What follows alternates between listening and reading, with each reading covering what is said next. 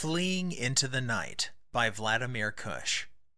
Night, the two, and the moon are the favorite themes of poets of all times, translating these subjects as the romance of love.